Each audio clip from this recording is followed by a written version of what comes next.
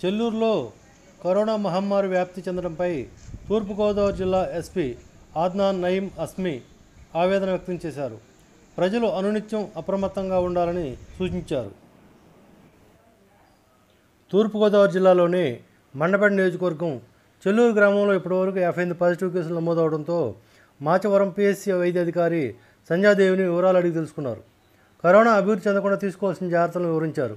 ప్రజలు అప్రమత్తంగా ఉండాలని, పోలీసు వారికి, డాక్టర్స్కు సహకరించాలని విజ్ఞప్తి చేశారు. ప్రజలు ఆందోళన చెందవలసిన అవసరం లేదని, అందరూ కలిసికట్టుగా శ్రమిస్తే కరోనాను తరిమికొట్టవచ్చని తెలిపారు. భౌతిక దూరం పాటిస్తూ మాస్క్ తప్పనిసరిగా ధరించాలని అన్నారు.